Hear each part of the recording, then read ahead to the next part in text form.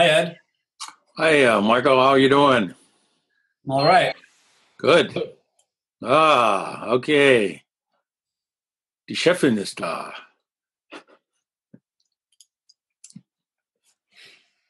I'm going to try to do this without headphones on this time. Okay. I hope that doesn't introduce any kind of technical artifacts. But I want to let your voices mingle in with the sonosphere that is local to myself here. And let the two kind of become a hybrid instead of trying to artificially separate them. I see. Okay. I have the windows open as well. Wow. It's a beautiful summer afternoon. So hopefully some of the breath of my environment transmits through our digital ether. I'm sure that it will.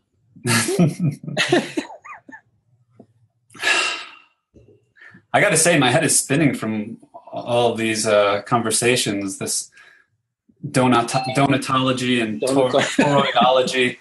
I haven't read the donatology thing yet. Oh, you don't know what you're missing, Wendy. So do I need a cup of coffee for that one, or do I need a glass of wine for that one? Good yes. question, actually. I'd start with the coffee. You'll want to move on to the wine. You could try coffee with a good shot of Bailey's in it. I've got bourbon and moonshine on my shelf downstairs. Okay, see, pick your poison. Whatever works. Jeffrey, you mentioned that it was 4 a.m. where you are, but I thought you were in Quebec City. Oops, you're muted. Unmute the man. Okay, try that again. You were just muted. Okay, normally I'm in Quebec, but right now I'm in Australia. Oh, So as part of a sabbatical. So it's the last few weeks here, but it's a the tour de force to be present. Yeah. Well, it all depends. I got up at 4 o'clock every morning for 40 years. So I often get up at 4 in the morning, 3 in the morning. I often sleep half the night, and just out of anxiety and terror at the world. There you go. Getting sucked into that black donut hole. That's right. you just need more bourbon. Some kind of cosmic digestion is occurring, I think. Maybe that's what our souls are, is food for the gods. We just pass right through them at the other end. I've often had that feeling about life. Yeah. Well, there are I think resonances with these ideas in the last chapter. At one point, Sloterdijk talks about Christianity as a sewage plant. Yes. Love that one. It's kind of curious. Maybe we'll get to it. But I can't help thinking, I mean, honestly, I've been affected by events of, like this past weekend. And really, these events happen, like the Charlottesville, North Carolina event. I'm just going to mention it. And they're not surprising at all, right? So you become, in a certain sense, accustomed to them. Nonetheless, they kind of worm their way into you. And even though on the surface you may have a sort of sanguine or a equanimous disposition with respect to events that occur like this, they nonetheless kind of get into and begin worming their way through. They create these this donut hole effect, I think, in the psyche. And so anyhow, I mean, I don't know. That's just why am I talking about that? Because it's on my mind, and I'm sort of mixing spaces. I see we've all accepted the donatology rather than... Oh, yeah. Yeah. Nothing got picked up as quickly as that one, Jeffrey. I shared a poster, a photo of a poster to the forum, and it says, I actually took the photo at the donut shop, down the street a few months ago, because it seems so. Sometimes you come across these very everyday messages from like the sphere of marketing that seem to contain a metaphysical joke, and unbeknownst to the copywriter, or perhaps beknownst to the copywriter, one doesn't know. But this was a promotional poster for the donut shop, Winchell's Donuts, which is one of the few places in Longmont, and pretty much the only place within walking distance from where I live that's open 24/7. So when I would get up at 3 or 4 in the morning in state of anxiety and terror, I would go to the donut shop, and I noticed this poster which said in big block letters, with a donut in each hand, anything possible. Yeah. I got this religious vision. And it's so I just there's so many levels at which it seems that we're talking. It's very easy to kind of get confused but I've always been drawn to donut holes, but donut holes are really spheres, right? Yes. Yes. Once they're extracted. We haven't even moved on to the cronuts. This was one of the later fads, I think, on the East Coast, which was a croissant and a donut mixed into one. So the possibilities are endless. I think it's what time is it? It's just a couple of minutes after. Yeah. I don't want to get started officially until maybe John joins us if he's going to, and Michael perhaps. So Wendy, are you going to kick us off today?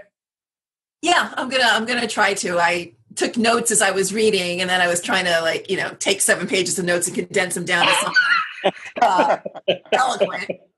So I've got maybe I know the routine. Yeah, I've got maybe 5 minutes of comments, and then I kind of ran out of time right before we got into the whole Trinity thing. So I'll wing that part of my introduction. But yeah, I don't envy your task. I don't envy your task here. Yeah, I did want to go back and look to see if this was the longest chapter of the book. I think it was actually. Although there was a series there at the end where it was one picture on each page, where it was going through all the permutations of the Trinity, which was interesting. I would like to come back to that too.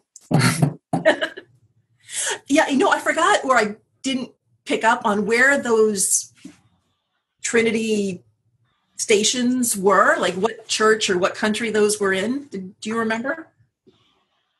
No, I don't think you did. Hey, Michael. Oh, you are also muted. Unmuted. Welcome. Yeah, I'm sorry. I had a technical glitch here. That's what happened. So I apologize. Oh, we were just swirling in what was it, perichoresis, something like that. Yeah, to approximate some kind of surreal intimacy. What did he call it? Intimate surrealism. It was one of the other nice phrases here.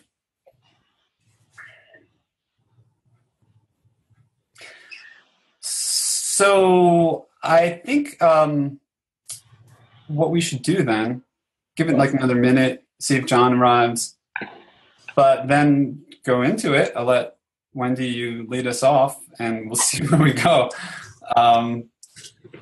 This was an interesting chapter, and the discussions around it and so forth. And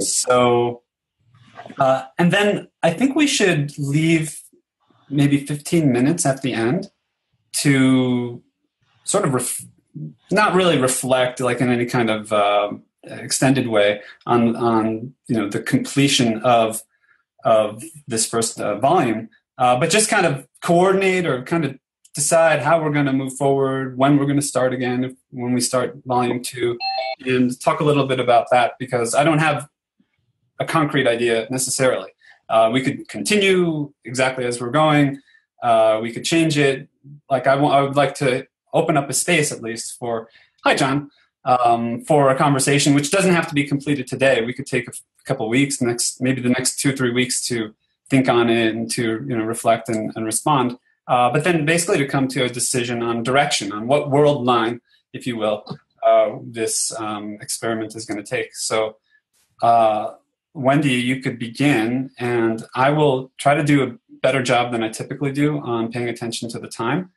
And maybe, as we're approaching a quarter past the hour, then kind of flag us to bring it to a close. And it will be to be continued. We'll move on to the next sphere. So shall we begin? Sure. Okay. So when I went back and looked at all my notes and everything from the chapter, there are several intertwined concepts that I think Sloterdijk is presenting throughout this chapter. I'm certainly not going to touch on all of them, but I'm going to try to grab the big ones. I think the three big ones for me were the examples of how different mystics in different traditions have approached the concept of the soul and the soul's relationship to God. And then there was a lot of talk about the language that we actually used to describe or explain this experience of God and the transference and interconnectedness of all of that. And then there's a large chunk that's devoted to this conundrum of Jesus Christ, essentially. Specifically, how do we reconcile the idea of a God who's all-encompassing, an all-encompassing entity, with the idea of a son, a generational son, or a God-man who is both within the realm of God, presumably in heaven or around everything, but also a being that contains God within himself here, presumably on earth. So that kind of covers the big three things that kind of stuck out for me as I was reading the chapter. Sloterdijk kind of starts the conversation with this idea of a primal relationship. This relationship being something that exists between us, our soul, and our God that essentially is always there. It has been pre-existent before our birth. And then I thought it was interesting. There was a brief discussion about where exactly this relationship, where in time this relationship was actually established between conception and birth. So I thought that was like an interesting tangent. My mind went down for a bit. But once we are born and we have this human body, there seems to be a disconnect or a forgetting that we have this relationship with this godlike being. So for many mystics and clergy and psychologists, life becomes about seeking this relationship again, seeking it out. And the question that Sloterdijk asks is this ensuing relationship with God something more akin to a human relationship where two strangers meet and there's a spark or something and the relationship seems to be spontaneous? Or is it more like you meet another person and you recognize, a long lost friend or a long lost thing that you had some sense of you had possessing at one point and you've lost it, but now you found it again. Thereby, the relationship isn't so spontaneous, it's more inevitable because you got reconnected. And what was interesting for me, because I'm always trying to connect it to stuff I already know and things I think about, was the whole idea in quantum physics with quantum entanglement, where you've got these two particles that were at some point either connected or in relation to one another, and then got separated over very, very large distances. But now, even with those long distances, they still have influence on each other. So if one is spinning positively, the other one might be spinning negatively. If the other one's going in one, direction, the other is balanced by going in the other direction. So I actually kind of thought that fit in nicely with the idea of, even though we have this, there might be a distance or there might be a separation between whatever this entity was in this primal relationship, but now we're here on Earth and we're living our day-to-day existence. We might still be connected cosmically through this idea of like quantum entanglement. So that was a kind of a nice brain tangent that I went down for a bit. But what also it did too is I had the word entanglement stuck in my head. So anytime he mentioned later on in the chapter about intertwining or co-inherence or perichoresis or any of that, I kept hearing entanglement. And sometimes it helped me understand the concepts that he was describing a little bit better because I have a better understanding of the physics of it. Whereas sometimes then it just was completely contrasting. It didn't help me it didn't help me at all understand what he was talking about. And then following this introduction of the primal relationship, there were a lot of historic examples of different mystics and different people who were attempting to explain their relationship with their soul and with God. So they talked about Augustine and Marguerite Porete, and the idea of giving up the self and becoming absorbed by God.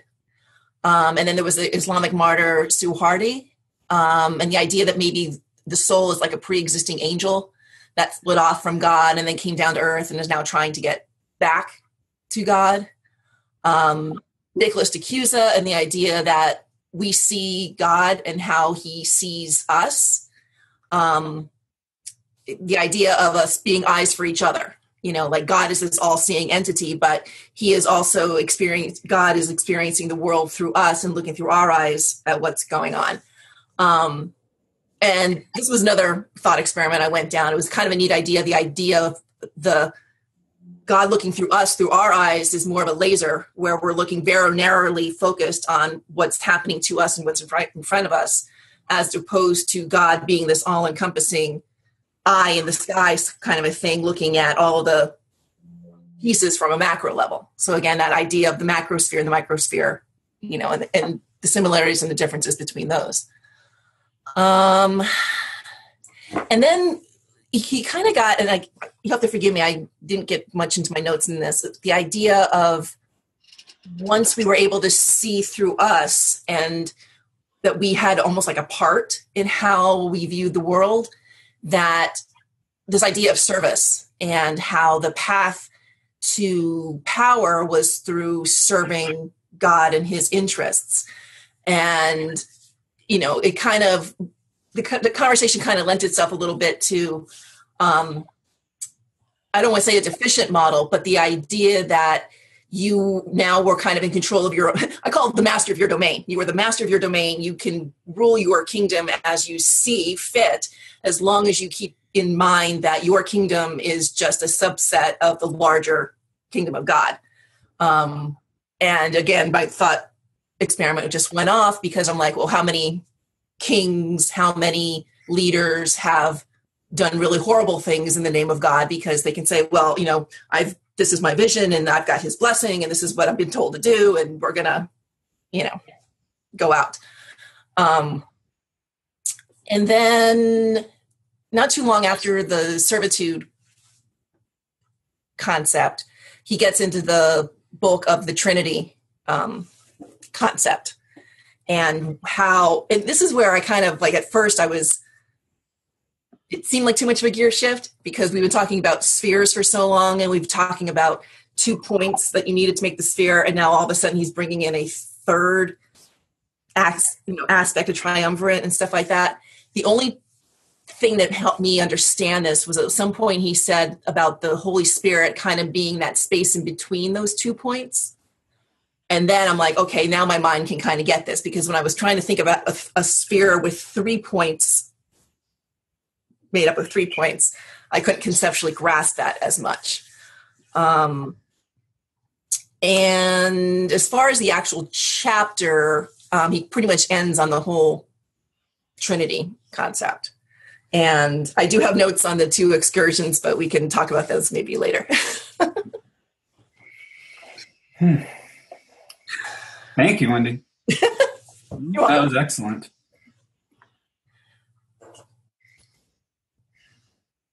So what pieces did everybody else like? Dylan's muted. I had my usual euphoria. Okay.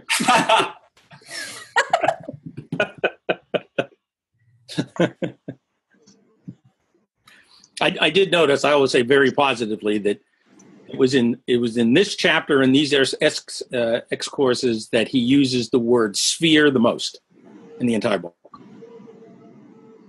I did go through and count. So quantitatively, this is where he emphasizes that notionality the most. Well, he finally gets around it. He did a lot kind of in the first chapter, And I've missed it all along. I brought that up a couple of times, but I did notice that this time he's really back and he's really trying to get this sphere idea, which I think is necessary if he's going to go to the next part where he has to expand on that. So it's a good place to root it at any rate. So can I jump in there? Can you hear me? I can hear you, John. Okay. Something that was great, Wendy. Something you said reminded me of Eckhart's when he says, "My eye is a window." The eye that I see. Eye through which my eye is a window. And the eye through which I see God is the same eye that through which God sees me. And I think that, to me, is a whole lot like the twist in a Mobius strip, where the inside and the out, where when you're in that twist, there's a blur or a paradox created because the inside and the outside, you're both inside and outside at the same time. I think that is even amplified when we look at the Kleinian bottle, where the inside and the inside, where the outside and the inside loop into one another, and you have that hole where it's in between. It's profoundly indeterminate. And I think the only way we can get at this stuff is through the imagination. But the imagination is not to be confused with fantasy. And I think the deficient mental, we're all familiar with Gebser, we've all gone through that journey. I think we're in the grips of the mental deficient, which sees all of this visionary stuff as just imagination, either a regression to childhood magical thinking or pathological. I just want to make one quote from the American Psychiatric Association. The Diagnostic Statistical Manual says that belief in clairvoyance, telepathy, or sixth sense is a symptom of schizotypal personality disorder. All right. I got it. I have it. And so count me in. I think that could be a T-shirt. Yeah. I think that anybody who's had a dream or who's walked down the street and had a synchronistic event,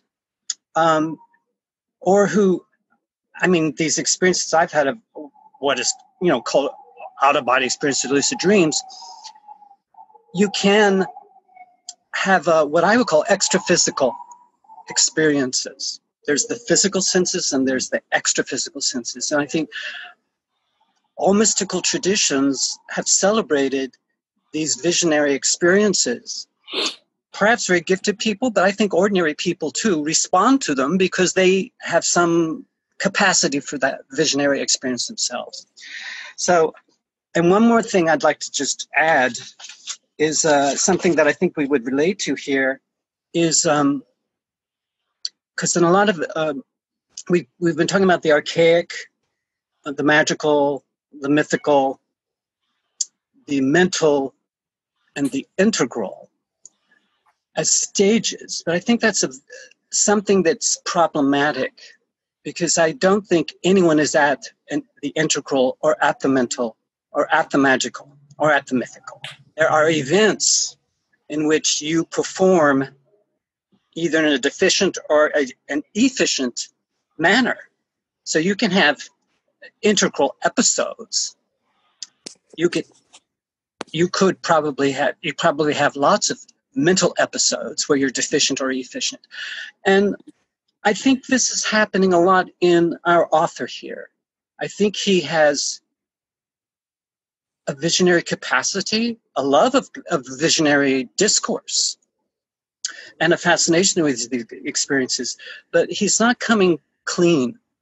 I don't think he's admitting that he's had these episodes himself for fear that he will be dragged off to the snake pit, and that he would be, out of the step with a lot of his colleagues and a lot of the center of our scientific culture, which is very deficient mental. So, but I think his readings he oscillates a lot between the left brain, which has a lot of trouble with the location of God, and the right brain, which it's not an issue for the right brain, where God, the place of God is. And I think this is I think this is in each of us can relate to this conundrum, because if you've had these experiences, you have to keep them quiet or keep them secret, where they can fester and become, I think, the source of a great deal of anxiety, unnecessary anxiety. Or you have to find a community that is able to register the effects of these experiences without getting swept away in what I think Gebser rightly warns us about, the deficient magic of the deficient mythic. And we're all coming out of the deficient mythic. And I think he's looking at these scholars and these thinkers and these people who are having these altered states of consciousness and these visionary episodes, but they weren't regressing. They were actually, I think, Cusa and Marguerite Perret and certainly Eckhart, these were integral performances. I'm not saying they were communicating from the integral, but they had these integral experiences because they weren't in an age where that was even possible. And also, I don't think language is the best way to communicate this stuff anyway. It's probably dance or music or something like that. Anyway, that's my 2 cents. I hope that's helpful, because I have suffered a great deal of anxiety about these experiences. And I think we're just starting to come into a kind of the field is starting to report back to us. And if we're centered enough, I believe we can find a way of communicating better than we have before, in ways that make sense to the metaphorical constructs that we use. Anyway, I got more to say, but I would rather. Thank you. Thank you for your patience. It's very hard to talk about. Can I add just one side note?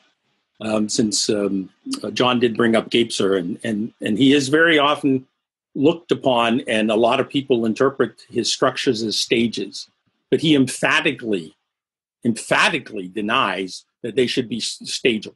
They are structures. So, as you so correctly pointed out, you can, let's say, find yourself in any structure at any moment in time. You may also every day think, I'm doing this real mentally, and you're really operating on a very magical or mythical mode. Let's say, and that's possible. So they're always present all the time, but which one is being accentuated or expressed or brought out or communicated, or however we want to describe or repressed or attacked. It goes in all directions. I agree. Right. I agree. That's all I wanted to add there. Yeah. That's great. Yeah. I had something to say about this, and it's going to sound a bit odd, because go for it. Which is to say, normal. So, Sloterdijk, I did find it interesting reading this. I've tried to read Augustine. I get pushed back by the heavy Christian flavor of Augustine. It really is hard to get into for somebody who doesn't live that kind of mentality, but I have tried. And so I did kind of appreciate his description of all this and the Trinity and all the rest of it. But my understanding about spirituality and religion is I didn't really learn anything from Sloterdijk's. It was like a portrayal of things that are already out there in a kind of an intricate and detailed way, for which I did learn some things, but it didn't really change my perspective on these things. I tend to think about spirituality. I'm more interested in spirituality and religious feeling as an emergent phenomenon than something grounded in our past experience. And all of Sloterdijk's stuff is this building out from past experience. But I'm interested in how the future pulls us forward rather than how the past pushes us forward. And this pulling, so it's not very Christian because, well, it can be, I suppose, but it's probably a mystical Christian rather than the traditional Christian. But this idea of being pulled forward, I have these other ideas about the fact that we all think that we live forward in time, that we come from our past and our character is determined by our past. But I actually think some of our character is determined by our future. not in a deterministic way, but in some sense, who we become affects who we are now. And so I'm interested in these reverse time things, and they're not standard in any way. So I was a bit disappointed that I shouldn't be disappointed because, of course, that's Sloterdijk all through and through, but it's this growing out rather than this coming into being of something new, right? It's all coming from the past forward. And so I was a little bit disappointed, and it ran a little bit counter the kind of ways that I like to think about things. So I'm on my reverse Sloterdijk flank of the mountain right now. I'd like to echo Geoffrey. I'd like to echo you. I had a similar response with this. He begins the chapter with a list of summarizing all these different spherological dimensions, which are all, womb, very early childhood, right? And I could be wrong, but the reading I'm getting is that, similar, Jeff, to what you're saying, is that it's all tied to these early experiences, which overdetermine everything that comes forward. And any emergence is something like a substitute or compensatory mechanism for certain losses that have occurred in these early processes. So I read this chapter. I think the analyses of Augustine and Cusa are brilliant. I think these are nuanced readings about discursive origins out of Augustine and so on. And so they're valuable in my own kind of research into Christian art and culture. But I actually think he's actually trying to translate these into his spherological thesis. So the Trinity, the folds of the Trinity, right, are really just, God the Father is the sphere that protects me, right? I'm the separate being that wants to reconnect with God. And the medium for this reconnection, the energy, this is the loose reading of it, is spirit. And what that really is the primal wound needs something in adult life to compensate for it in some sense. Even Augustine's echo of the Trinity in the soul, or the form of confession with God's presence and the ways God is present in the confession, seem to me the same kind of folding that really is translating into his master narrative of spherological compensation. And I don't think that's true. I don't think that's real. I think that's a retro-romantic reduction. I think there are real emergences that aren't just compensations. And I think that humans were not born to be in the womb. That's a process that gets us into life. It just does. It's to get us into life. I don't know how else to get here. and I'll just hold this book up. I'm by mistake in a. This goes to what John was saying. I'm in a. Hey! There we go. My quote was from this book about the American Psychiatric Association. Exactly. They quoted it. I'm by mistake, and I mean this because I have no professional competence in an amazing group that Leslie Coombs formed in consciousness studies, and I'm like an outsider watching this. But I've accumulated enough, including a book like this, to have learned, and I'm trying to be objective, that the actual scientific data that has come forward on things like telepathy and so on, so statistically are impossible by chance events in terms of meta-analyses, that traditional explanatory mechanisms that use a subject-object, materialist, these variants of ontology, they don't work. No. And there's more to be said for that. So just taking something like that, which is summarized in Barras's book, and other studies like the Maharishi effect that was studied and reported in David Nichols' book, I just think Sloterdijk is collapsing a dimension of actuality that's available, which leads to very high levels of well-being and increased capacity development that are not simply compensatory. And, you know, in terms of these states, whatever you want to call them, the leading research I've seen on this is by a man named Geoffrey A. Martin, who's going to publish a book called The Finders. And he has done an amount of research on these expanded states of consciousness that is, I think, unprecedented. And he thinks of himself as a cognitive scientist. And, you know, the older models of witness, non-dual, forget it, but he has a whole different map called locations. And they're both developmental and typological. And he's got tens of thousands of data. He's got brain waves. He's got the whole bit. And the levels of well-being that occur from these locations are absolutely astonishing. And then capacities to move in the world radically shift. And in locations 2 through 4, there is no sphere. The spheres are gone. Yeah, imagine that. No container. There's no inside or outside. You know, it's gone. And there's both inside. There's both inside and outside, and there's not inside. And there's not. Yeah. And these later ones, no one's even considering this. So there are forms of evolved being, I would call them evolved being, that are available that don't need this compensatory mechanism on the one hand. And on the second, there are dimensions of the real that I would say, or at least pointing to it, that aren't explained in what I think is a somewhat reductive account, a kind of analytic psychology that's being pressed back in quasi-Heideggerian terms into the womb. That's what I see him doing.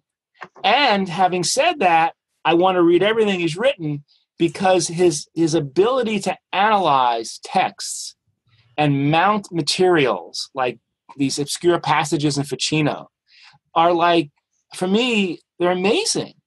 You know, he's just amazing. So I've become a Sloterdijkian reductionist in calling him a reductionist. That's how I would describe myself.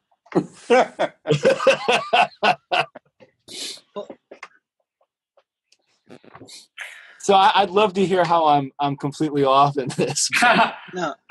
I do have a thought on this, though, because it might. Well, let me put it this way. I think we might want to distinguish between what we might call subtle phenomena, psychic capacities, the kinds of things that, you know, lucid dreams, the kinds of things that you're talking about, Michael and John, that you've brought up, multiple times, and what I think is a slight difference in terms of what Sloterdijk is I think actually addressing, which he describes not in terms of the validity of the phenomena themselves, whether that's the mystical experiences of the church fathers or of the psychedelic fusion in the Berlin Love Parade. I don't think he's commenting necessarily on the validity of those experiences. He talks in this chapter about the strong relationship, which is a quality of relationship that is, I think, distinct from, or at least in contrast to, what he ends the chapter on, which is this world of alienation from others, this Heideggerian sense of being lost in others, lost in the they, lost in a reduction or in a flatland, as Wilbur and others puts it, and the sense that that strong relationship, that interbeing or that interintelligence, whatever the phenomena happen to be, physical, transphysical, whatever, but the quality of that relationship seems to have disintegrated in the modern, in the deficient mental, in the scientistic, what have you. And I see him going back to this Trinity, because I was curious why it's such a claustrophobic world. When you think about it, you go around and around, Father, Son, Holy Spirit, Holy Spirit, Father, Son, all the permutations and complications of how why would you, it would be absurd, in other words, to posit that as the ideal state, as the objective. I think he's going back to it for a different reason, not to comment on whether or not it's metaphysically true, but to assert, I think, that there's something that was there. There was something that was being thought, more maybe to the point, something being felt and something being experienced, which has these dimensions that he lays out in terms of the 7 steps from the heart, the face, the womb, the placenta. And interesting that there were 7, by the way. But there's a quality of relationship that perhaps he's seeking to reacquaint us with. And we're not going to find it by going back and becoming Augustinian or Neoplatonic Christians. He hasn't yet, I think, disclosed or explored in the text how that it might become emergent and how it might not be just coming from the past. I mean, the whole discourse, the whole question on time, right? And where is God in time? Where is God in space? That is very interesting because that's not addressed in deficient rational science. That is becoming addressed in emergent science and emergent arts and emergent studies in general, the kind of research that maybe, Michael, you're connected with. This stuff. Yeah. That's the meta book of the meta-analyses. Right. So, but that's not just first-person experience of an objective reality. That's a whole different kind of experience, but it is relational experience. And there's a difference between a psychedelic experience, for example, or a transcendent experience that is just a visual display of other worlds or what have you, and an experience that's inner in the sense in which I think he's talking about with the inhood or the inness, that's inner and inter. And what that is, that we space, I almost see this as a form of we space theory, what some integral thinkers are calling we space theory. That might be a more language kind of neutral way of describing it. But I think it's something a little bit different, in other words, than just about the openness that he may or may not have to psychic and subtle phenomena and perspectives. I think he's open. I just think he misinterprets them. And I think there's a lot of support for those misinterpretations. Because we live in a profoundly monophasic culture. And I think this is something we each can work on. If we use the future as and maybe we can be pushed from the past and pulled from the future and healthy in a direction that's healthy or healthier. But I think we need to become more a polyphasic culture, where different phases of consciousness are honored and acknowledged. And I think this is something, Gebser was into. And if you look at magical, mythic, the archaic is we experience that in our 24 hours. We go to sleep, we go into the delta, into deep sleep. This is where babies operate most of the time. Then we can enter into the magical.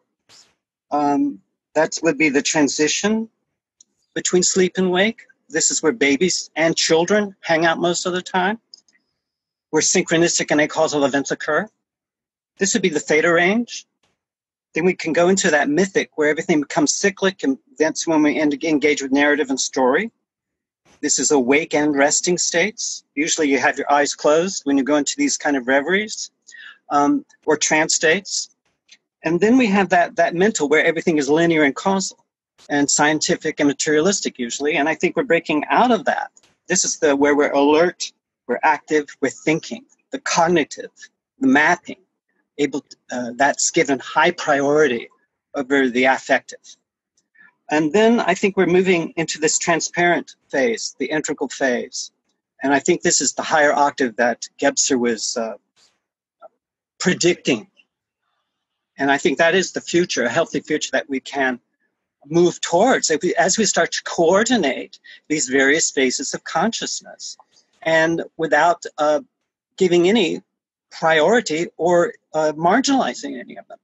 But I don't think we are anywhere close to that, except our pop culture. I think our pop culture is very informative as we tap into these different states, some of the magical, mythical, predominantly, I think our culture's into this sci-fi kind of mythology. And then those integral flashes we can all get. But we can get them every day. We can get them in every hour. We are, we have ultradian rhythms, we have diurnal rhythms, we have these sleep-wake rhythms, we have the heart pulse, we have the breath, we have all these rhythms happening simultaneously and are coordinated with one another. So I think the metaphor for me is the fractal flower, that all these different kinds of time and different kinds of spaces, our body is a place for a coordination of all of that. So we need all the help we can get. But I don't think we're getting much of it from the American Psychiatric Association. Because they will numb us with their Zoloft and Xanax and all of these drugs, where I think people are having these angst experiences because they want to coordinate these different paces of consciousness, but they're being stopped. And I think our culture is driven by, competition, like capitalism, with all these kinds of pseudo problems that we're being presented. So anyway, but I think it's hopeful. I think it's very hopeful that if enough of us pay attention to our attention and where we're putting our attention, we can actually start to actualize some of these potentials. Mm-hmm. So that's my big spiel. Thank you. It's great to have a space that's safe enough so that, we can experiment with how to communicate these kinds of things. I think this all goes very deep. And there was a post, I think Geoffrey is in the forum, beginning to tease out how questions of form are not just questions of form. Like they have very direct relevance for our life experience potentially. And so what may appear to be a mathematical or merely mental or psychic or what have you, or dream visionary type of contemplation, it actually has consequences potentially. It has relevance. And that what for? Like, why are we reading this? Why is this? Why are we even talking? We could be doing any number of things in any number of possible universes, but there's something I feel that there's something we want to get to. There's something Sloterdijk wants to say. That's what you said, Ed. What is he saying? Right? We don't even know what he's saying. How do we know what he means? Yeah, I think it's very sketchy. I do want to note that you said that and not me this time. Okay? I was just serving the author. I was just a sub-author in that statement. No, there is. If I can add to that, my problem with Sloterdijk in this final chapter in particular has to do with the fact that in the last reading that we did, he categorically denied that there's anything like a soul. He doesn't understand angels. He doesn't have any real relationship to this. And the problem I think he has is he knows that enough of us believe in that crap. I'm going to use the word consciously. We believe in all that kind of crap. And we deal with it, we wrestle with it all the time in our own little ways. And he knows it's there, but it shouldn't be. Basically, in his world, he's a dyed-in-the-wool materialist, and he's like the Dennett's and the Dawkins. That it can't be, but it is. He recognizes that it's there, and it is, but it actually can't be. And so that's why I think Michael's comment was very poignant. He ends up in this the reductionism because it's the only way he can get to it. And it's because he has to root it somehow in our biology. And I don't know if you have to go through that torturous path to get there, but he apparently needs to do that or has to do that. And that's for me why after 650 pages, we're all sitting here going, well, I think, and maybe, and it could be. And because he just won't say, shit, I wish I had a better handle on this. That would have been an honest statement. We are trying to get a better handle on it. That's what we want to do. And so we grope and we stumble and, we do whatever it is. but he is in a situation where he has to come across as some kind of authority of some sort. But he's got his shoelaces tied together before he can start running, and then he falls. And I'm going, well, can't help you there. You know, he's written a lot, and they're all big books. So, oh yeah, he's never at a loss for words, Michael. Yeah, so I know that his second book was talking about Nietzsche's materialism. Mm. Oh boy.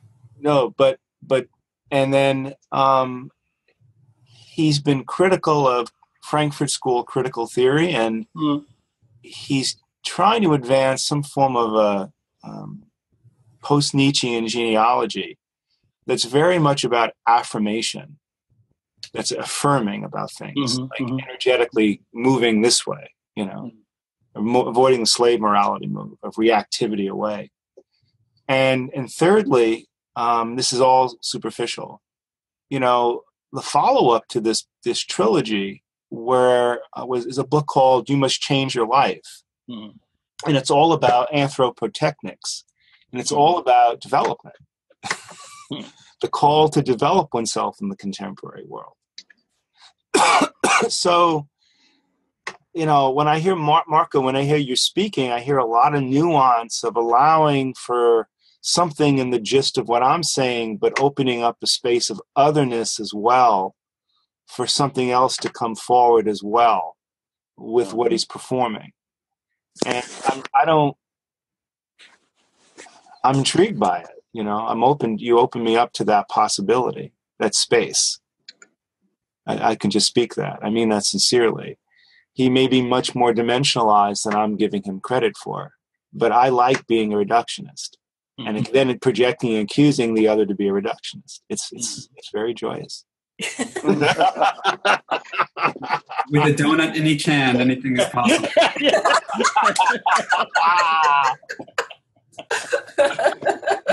I would like to ask Wendy a question, because Wendy, you introduced a term in a private communication that intrigued me, and that I think we could relate back to a piece of this chapter, and the term was media soul. Now you used that term. That didn't come from Sloterdijk, but in Sloterdijk we find media theory, and he puts it in quotes, and so he's problematizing it a little bit. But part of what I am hypothesizing is that we're going to come to a conception of our media that is somehow ensouled. And I wonder if you might expand on this idea of a media soul, at least as you might have intended it, or not. You mean in the cyborg conversation, the cyborg rights conversation? Yeah, that's right. That's where it came up. Well, in the cyborg rights conversation, it was this idea of expanding the idea of connectedness through our devices. And the devices enable us to share each other's thoughts, connect on some level. I mean, even just, you know, to John's point, we've got 6 people here who are free and capable of sharing intimate experiences in a room that technology has enabled us to do this. I mean, we're in 4 corners of the globe here, and we're able to share our souls, so to speak, through this idea. You know, so then, you know, in the terms of the cyborg rights, then, you know, if we need this connectivity and we need these shared experiences in order to feed our souls, literally, where does the barrier then become between what's us and what's our technology? You know, that barrier is going to blur. Because, you know, if I need this experience, if I need to come into this space with you 5 other people to have this conversation, and if I somehow am deficient, if I don't have that, then the technology that enables me to do this becomes as vital to me as breath, or as vital to me as food or shelter, you know, a place to have, literally a container to have this conversation in. So then, you know, kind of like that cyborg concept, There's that perichoesis of our ephemeral soul with something very concrete as far as ones and zeros and energy. And I think that was something else that you picked up on, Marco, is, there's a lot of what Sloterdijk says and what a lot of the concept of the soul and the concept of God, can, in my mind, is equated to energy. And that feeling, that impulse, that, reverberation, that, feeling of substance that you can't necessarily see, but you feel at a visceral level. And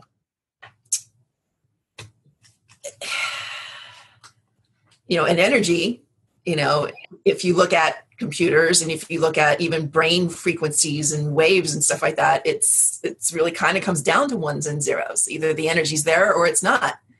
And a certain pattern of energy transmits one thing, and a certain pattern of ones and zeros transmits something else.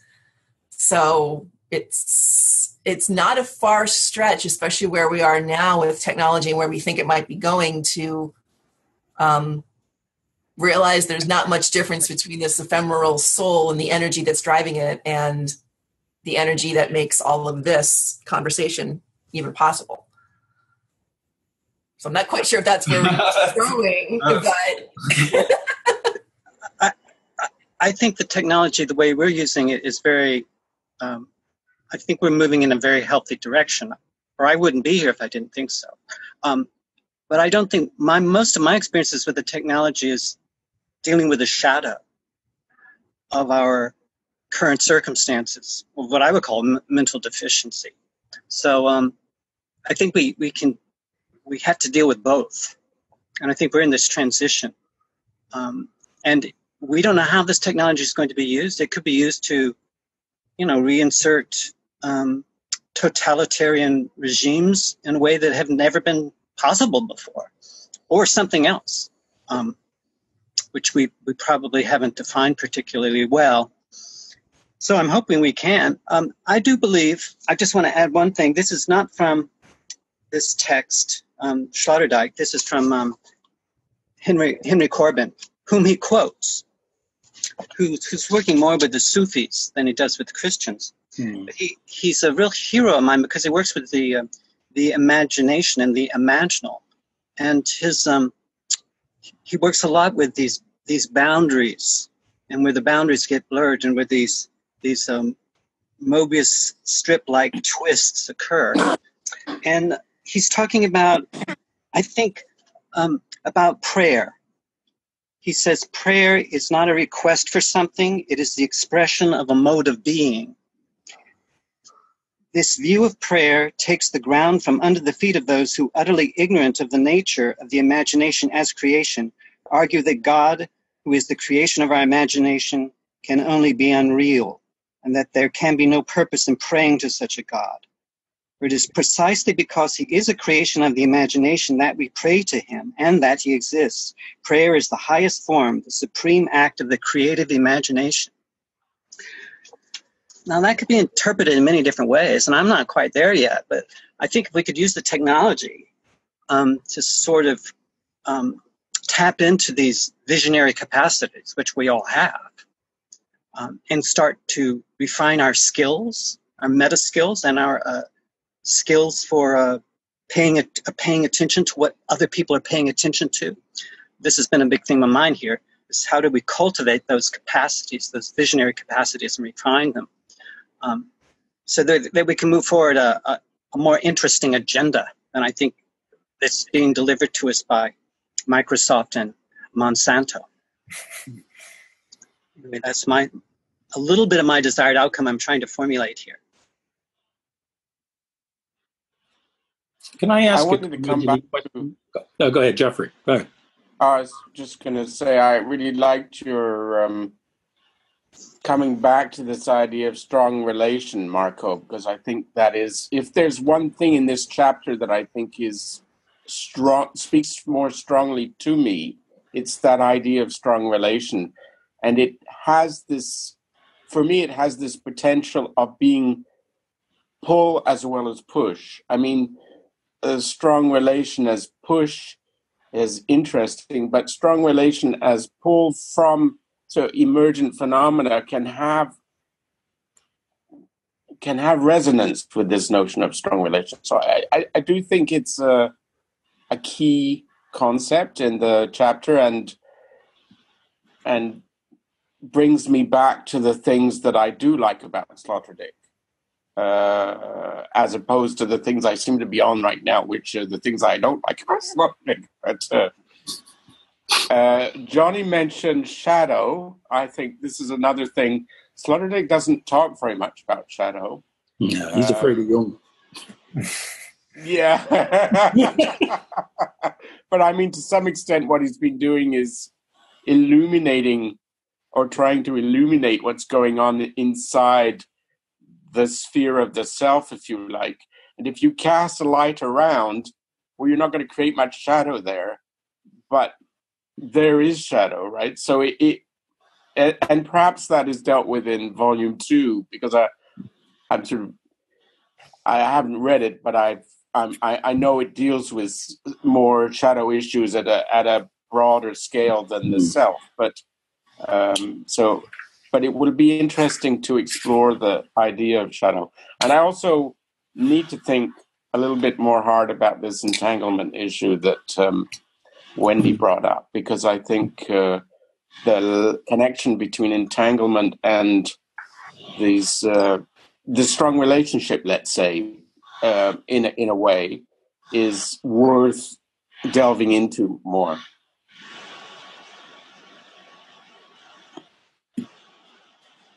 I would agree. I'll let you go, Ed. Okay, so I have one curmudgeon-y question. We couldn't let this go without it. But I agree with this strong relationship, and that's what we're building here. Johnny's pointed that out more than once. You just reinforced that, Geoffrey. And it means a lot, because we are able to get together and create a space where we can exchange ideas without fear and intimidation. And if this were 200 years ago, we would be meeting in the back room of a pub. Underground, Yeah, somewhere across town, and because we would be physically, spatially near to one another. But we wouldn't praise the buildings that we're in, that we can sit there and have this conversation. But we sit here and get this euphoric gush about digital technology, which is nothing more than creating an artifice within which we can carry on a conversation. And so that's why I get a little bothered by all of this, what the technology is doing. Okay, maybe last century we would have gotten into planes and met somewhere, but we don't get overwhelmed about how cars and airplanes and telephones do all of these things. But for some reason, as soon as it becomes digital, it becomes something else. Well, no, it's just newer than the other ones were. But it's still just a tool to allow us to do something that we're taking advantage of, which I think is exactly why it's there. To me, that's what technology's for. When I want to put a nail in the wall, I go get a hammer. I don't get my shoe, and I don't get a screwdriver, and I don't get a wrench, even though I've used all of those things in my life simply because I was too lazy to go get the tool. But there are tools to do these things, so we use them. And I go, well, that's great, so let's use the tools. Now that we are in a position with the ubiquitousness of the digital world, allowing these tools to perhaps dominate us more than they should be, that is perhaps an issue that's also worth thinking about. But it has nothing to do with how, the specialness of this. It's simply, you can use, people have, ever since there have been hammers and axes, they've used them to kill other people, you can use things other ways. There's lots of ways to use an axe. It just doesn't have to be to chop wood. And so I don't see why the digital technology is suddenly different than any of that. It's simply that we probably wouldn't have been together because we're so spatially far apart from one another, but we're obviously conceptually, mentally, spiritually, and emotionally closer to one another than lots of other people that are in our own hometown, if not in our own houses sometimes. in certain aspects, you see. So that's why I just always wonder, like, okay, so what's so special about it? I think what's special maybe is, I agree with you completely. I use the tool analogy all the time. Technology is great, but you need to have the right tool for the job. There's no point having, a gaming machine when all you want to do is play solitaire. What's the point? Yeah. But I think, and maybe I misspoke, and maybe this language thing, maybe it's the information and the, I don't want to say data because that's not the right word either, but it's the transmission of the message that is being sent through the technology that is what I'm saying. It might be a lifeblood for some people. It's not so much the physical. It wasn't the telephone that made the conversation great. It was the conversation that happened over that telephone wire that made the relationship and made the energy worthwhile. So, I definitely do see your point, Ed. And I see, to Johnny's point too, is like, what are we doing with technology? This can go to hell in a handbasket very, very quickly. And I'm very well aware of that. I'm intrigued right now with this whole concept of big data and how they're using stuff that's being, it can't help but be stored because we can store it now. But the question then becomes who owns it and what devious things can be done with it. On the flip side of that, there's some really, really good things that can come out of it. We can predict, based on mosquito counts and based on disease trends and based on weather patterns, where the next epidemic may come from. Well, gosh, if we had a little bit of insight into where that might flare up, we might at least be able to prepare a little bit. We're not going to be able to mitigate everything, but that could be a good outcome of that use of that kind of data. But, to Johnny's point, we could all get chips inserted into our head and be forced to drink Coca-Cola and eat McDonald's for the rest of our lives. We don't know. It could go either way. So, again, it's that message. That's already happened. Yeah. It's just that when you look back at history, we've had lots of wonderful technologies, but for somehow they all seem to go to hell in the handbasket sooner or later. Well, I'd like to think it might be different this time around, but I'm not seeing indications that it's going to be. Okay, let's put it that way. But that's just the curmudgeon speaking. This isn't my field, really, so I'm a newbie here, but I understand technology like microscopes and telescopes are just mimicking the visual system. Mm-hmm. So we can see ranges that are beyond our physical eye, but a lot of those instruments are mimicking a physical sense that we have. And I think so whatever new technology comes along, it's whether it's telephones or it's phonographs or tape recorders, it's mimicking certain physical systems that we're already using, and probably amplifying. And then the feedback we get changes our physiology because we're coupled with our environments. And that's why my attention is very perturbed, because I'm coupled with an environment where many people are interacting with a technology which is mimicking our physical senses, and then reporting back and changing the physiology and the rhythms of our communication capacities. I think what happens is we start to internalize. When I dream, sometimes I lose a dream, and there are computers there. Mm-hmm. And I'm interacting with them in dream states. So there are computers in these transphysical realms. I remember I had one episode, this was a number of years ago, where I ended up in this space, and I asked for some help, or is there teachers, is someone who could direct me? And there was a computer, and this guy in a white coat appeared, and he said, we can't help you, but you can help us. We would like to study your brain. And I said, sure, fine. And so he said, look into the computer, look at the blue light. And there was a little blue light that was pulsing, and then it went right into the center of my dream head. My physical head was in the bed asleep, but the dream head experienced this blue light moving in and out. And I think there is a relationship between this para-brain that they were studying in my physical brain. And then they said, thank you very much, and they went away. And I woke up in bed, and I wrote it down in my journal, and I thought about it. But I'm starting to realize there's this that the technology that we're using is changing our rhythms and our physical experience. And we're in communion with it. Hopefully we're communicating with each other. But I think a lot of our communications are amplifying a lot of the shadow work that has not been accomplished by most people. That's why I think we have the president that we have today. Anyway, I'm just putting that out there because I think there's an intimate relationship with the technology that we have created, how we use this technology, and how the effects of that technology can change us for good or for evil. And I say evil because I mean evil. So I'm somebody who works with people with disability all the time. And people with disability, if they didn't have technology, would not be able to do very much. Technology is technology that enables people with disability might be a walking cane. It doesn't have to be very high tech, but it's still technology, a walking cane or a pair of glasses. Yep. We don't call people who have poor eyesight disabled because they wear glasses and that allows them to function.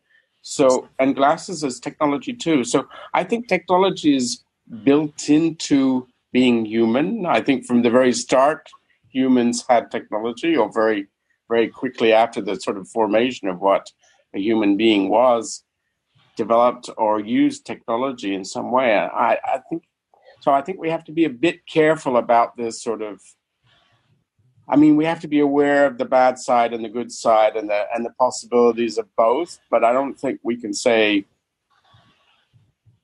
we should get rid of it. I didn't say that. I never would have, and that's the last thing on my mind. It's simply keeping it. I'm not saying keeping it in this place, but looking at it for what it is. It can be an enabler, and that is the good. That is good. I'm all for that. I think that's great. I think walking canes are good. I certainly couldn't do without eyeglasses. I can tell you that. I haven't been able to most of my life. But what gets me, not that anybody here has fallen into that trap. I did a degree in online distant education, and I can tell you that there are evangelicals, technological evangelicals that can put our Christian brethren to shame in how this is going to save us from whatever, And no, it's a tool, just like I liked your comments earlier, Geoffrey, on how you approach spirituality and religion, because you're looking for, well, how does it contribute to who I am and what I'm trying to do? And how does this arrive? There's other questions that can be asked other than this determines my life, and therefore I am because of that. And it's that exuberance, that over gushing, oh my God, where would we be without it? Well, we'd probably be where we are. We would just be without it. We're always where we are. Let me ask a question. Let me ask this. It's a rhetorical question. Is technology a tool, or are tools part of technology? That's one part of it. So I'm just going to make that distinction. Two is, and this comes up in Heidegger, so it'd be interesting to make the connections here. I won't go there quite yet, but when we have a tool, what Heidegger says, it's something that's ready to hand. You use the hammer. You have the hammer, you can hold it in your hand, you can use it, hit the nail, accomplish the task that suits your purposes, and then put it down. But that's not what technology is. That's what a hammer is, or what a tool is. Technology, in the sense that I think Sloterdijk is getting to it, or what, Geoffrey, I think you just presenced the constitutive nature of it. It also creates, one, an environment, but two, I think that there's a stronger position to take there, or a stronger statement to make about it, which is that it creates a medium for our being.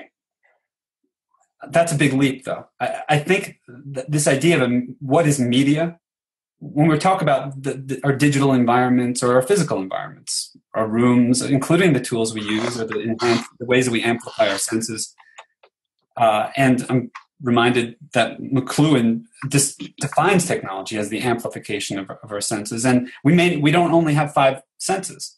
I was listening to a podcast actually with McLuhan's son, talking about the father and the son. His son is also a media theorist, and the grandson is a sort of artist / media theorist.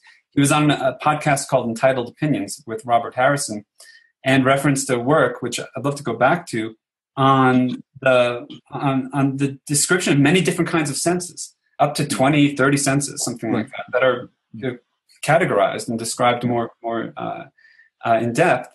And if you think then that each of those senses could be amplified and enhanced technologically, so that rather than just having the eye, we have vision, television, macrovision, microvision, etc., and that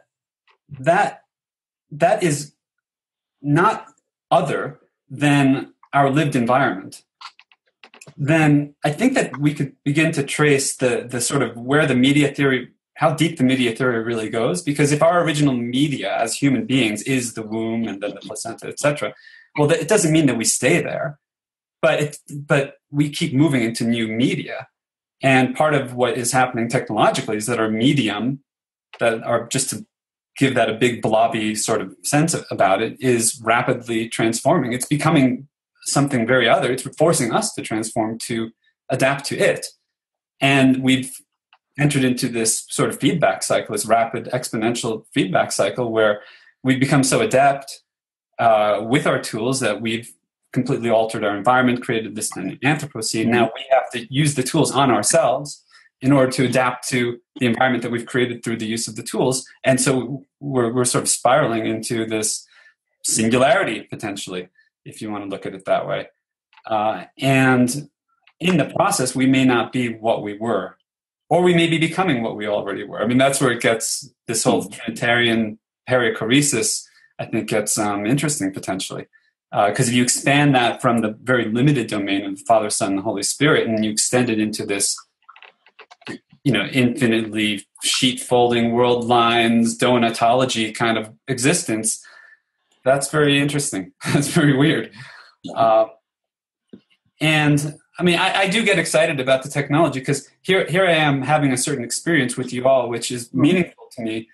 And there is a limitation to it, because just the physical media aspect of it, you're on a screen, you're at a fixed focal distance from my face. We're not, sharing a very rich, multidimensional experience together. But that could change very quickly. We may, in 5 years, be doing this using some kind of virtual reality technology where we could actually choose what the space is like, where we are located in it, where we actually feel like we are located in a virtual space. And do we want to be in Paris? Do we want to be on Mars? That may be an option. It may be a consumer option. It's just something that people, becomes a market for space, which is where the big data and all that gets kind of, I think, pretty relevant. Well, I'm just curious. You said this was a meaningful experience, what we're having. Well, when it's a meaningful experience, what produces that meaningful experience? Is it the technology? Or I would doubt that. I'm answering the question. But I have a response to that. Well, what's meaningful? It's going to vary from moment to moment, from day to day, from each individual that's going on. And I would agree this is a very meaningful experience for myself, but I doubt seriously that the meaningfulness is produced by the technology.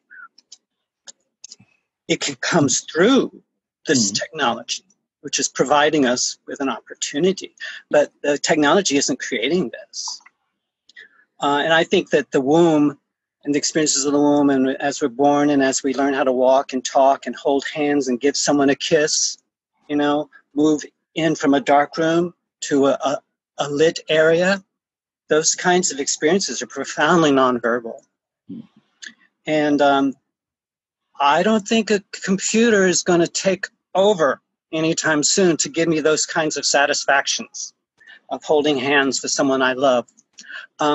Maybe, I want to be open-minded here, but I think the technology can add something to our experience, but I don't think whatever's meaningful is supplied by the technology.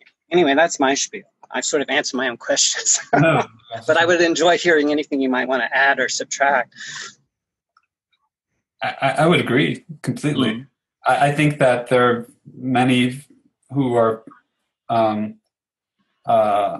whose first kiss may not be with a human being. You know? May be with it may be with the robot, and that may be meaningful. Is that a kiss, though? Mm-hmm. I mean, I remember my first real kiss. I remember her name. We were playing Spin the Bottle. She was wearing braces. And that I claim is a real kiss. Mm-hmm. I don't think kissing a computer, no matter how attractive, it's not the same thing. Maybe it will be for the next generation or the generation, but it isn't for the generation that I'm in a journey with. Mm-hmm. I have a friend who's very ill right now. He has Parkinson's disease. He's not going to be around for very long. And he's been ill for a very long time. But I knew him many years ago, and I know him now.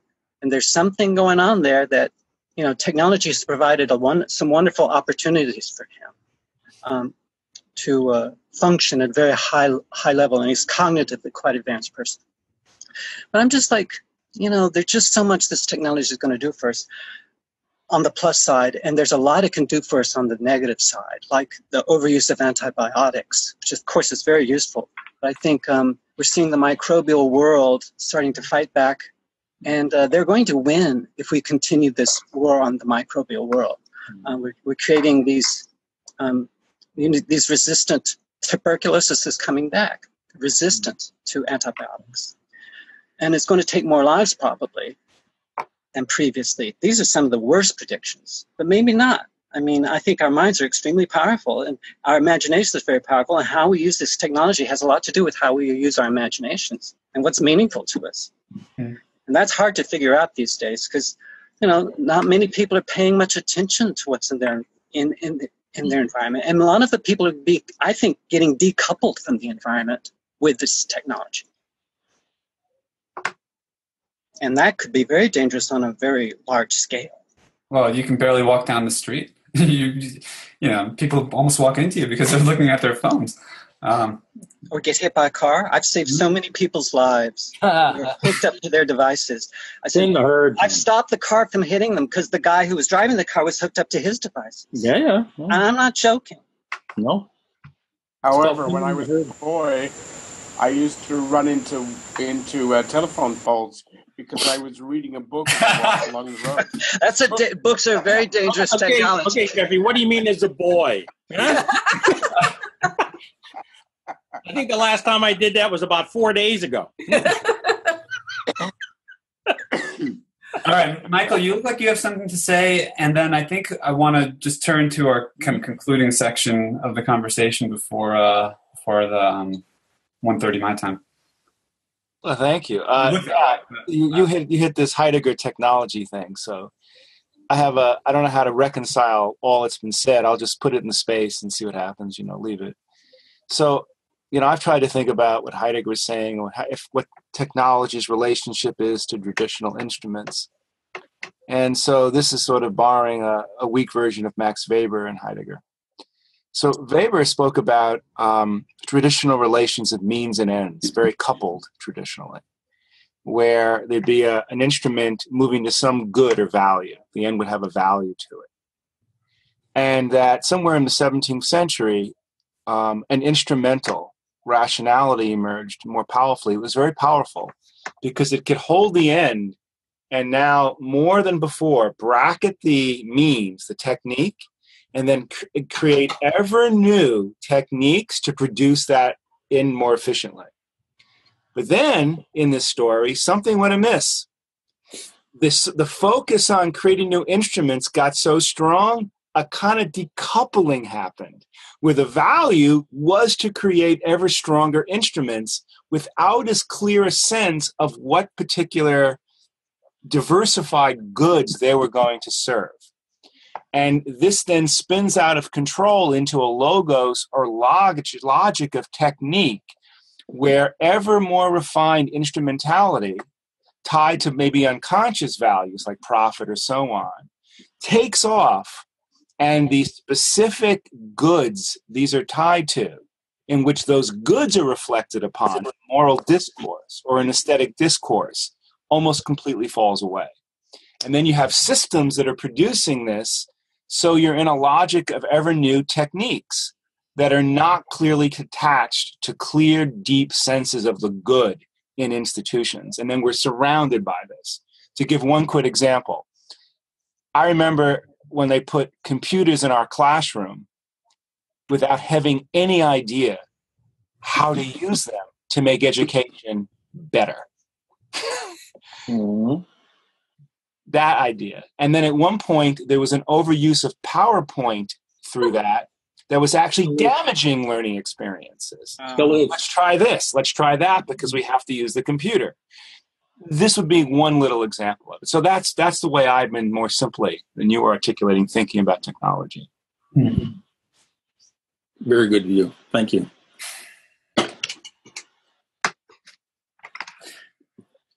All right.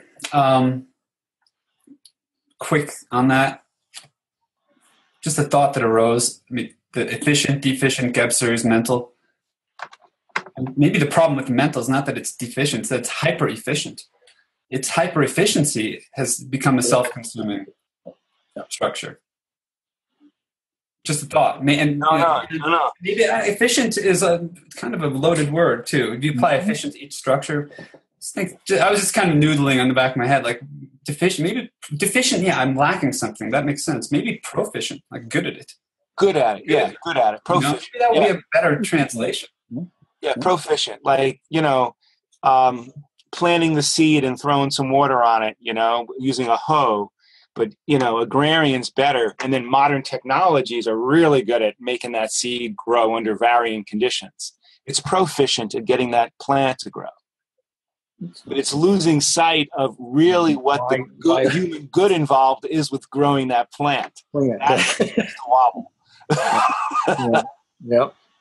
So you can use the technology, but I'm not going to stop praying. Actually, I want to become more skilled at praying and using my imagination, which is a high-level form of prayer. That's great. We can do both, and we can do both at the same time. In a sense, our gathering here through this technology is a form of prayer, in a sense.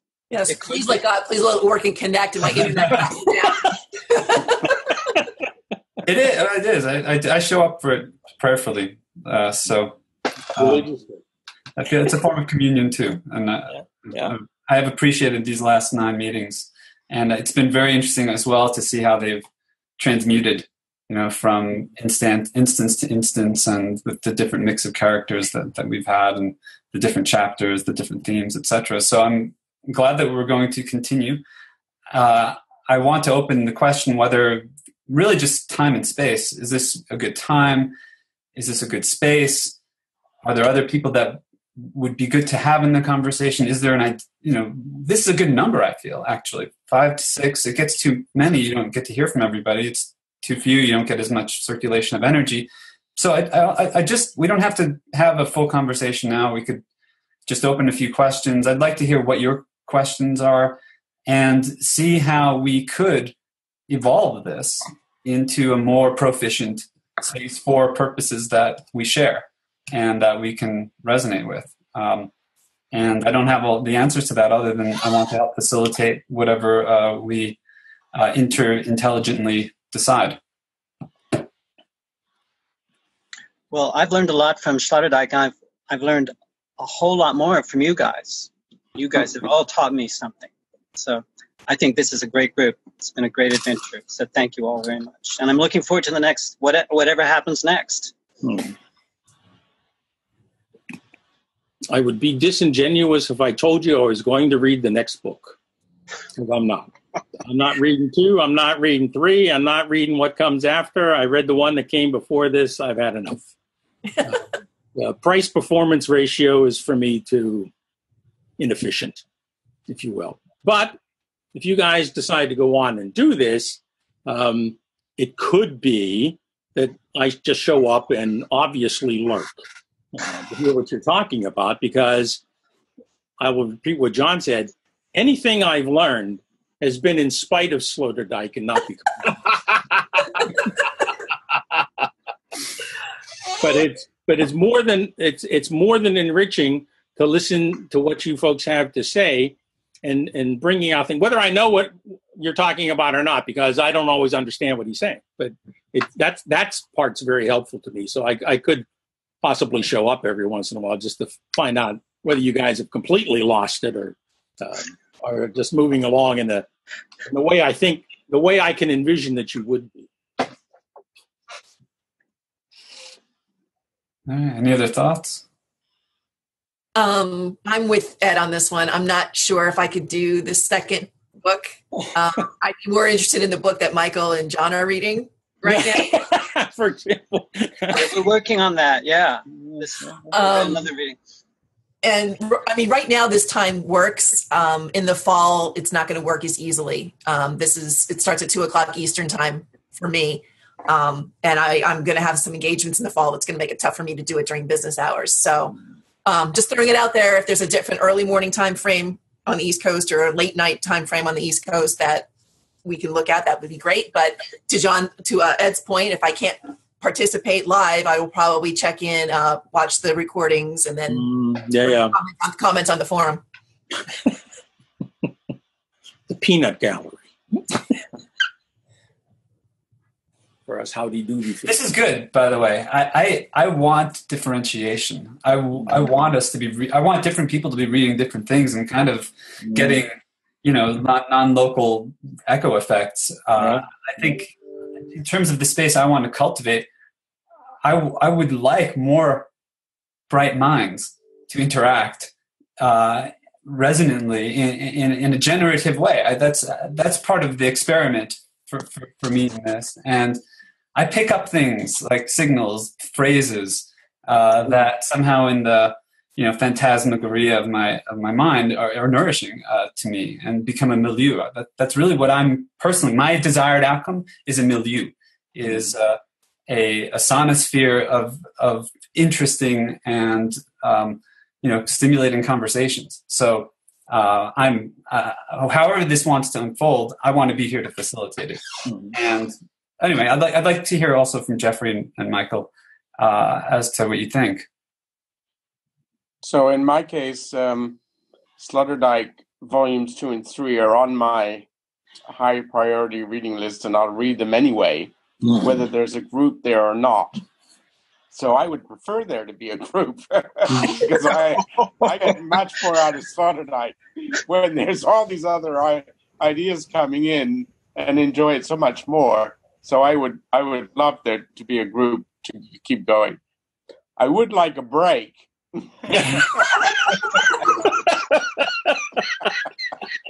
Maybe skip one in 2 weeks and do it, start off in a month, in the beginning of middle of September or something, just to have a little bit of a breathing room before getting into volume 2.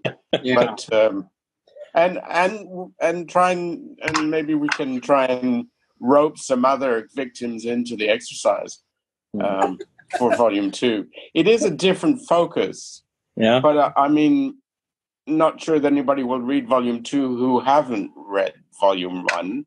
And I don't think there are a ton of people who've read volume 1. So I'm not sure that the list of subjects is huge. Yeah.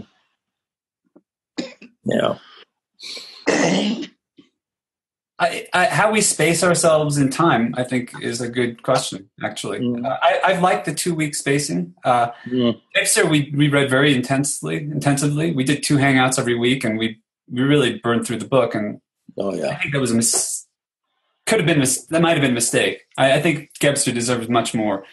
Any thinker deserves some space, really. And it takes time for ideas to really mature. So I like the 2 weeks. I would like to actually wait a little while too. Starting in mid-September would be sounds good. Actually nice. Yeah. I have some other things I want to read. I have writing that I want to do, and the reading is easy for me. It doesn't take. It's not heavy, dense text like Gebster was very grueling actually to work through. Yeah, you're not reading them in German. Yeah. Okay. Or French. I find it hard in French. Yeah, I told you at the beginning, the English translation is readable. That's good. That's good. Yeah. Yeah. So, yeah, all right. And I guess the other thing I'm thinking, too, is in terms of time, this is not a bad time for me, but it's not a great time for most folks in North America who, have jobs. And so if not participants are not all, like Ed, if you're not going to participate, then we You don't could have to worry. do it today, for example. We could do it in the evening, and that might open it up to some other folks. Right. Of course, we'll continue to record the videos, post them, the forum. Other this time slot could be open for another type of discussion. Arthur Young or whatever else. Yeah, we're talking about that. Arthur Young or maybe Bucky Fuller. Some sort of seminar kind of. I'm certainly open to the Arthur Young exercise. That would be good. Okay. Mr. Fuller is a bit of a different kettle of fish for me. But Yeah. I just don't know. He's short too. It's a short book. Which one? Synergy? Reflexive Universe. Yeah, it's only 250 pages. Yeah. It's a walk in the park. We can follow up with that in the forum. Why don't we tentatively say we can work that out in the forum? Okay. What do you think, Let's Mike? talk about it. I'd like to continue with the Sloterdijk. I feel like he's a significant contemporary theorist. This is his central work. I'd like to complete it. Doing with others would make me do it. Me too. I have an issue of time. My evenings are taken up, and I would want to defer to others completely. Okay. Well, why don't we figure out the time? And I'm pretty flexible right now, so I have no issues. I am as well. I'm going to end this recording. I'm going to stop the recording right now, and maybe we can continue for another minute or two. Okay. For anybody watching this recording, thank you. And Thank you. You can join us. You can comment on this as well in the forum at infiniteconversations.com. And to be continued, right? So I'm going to stop the recording and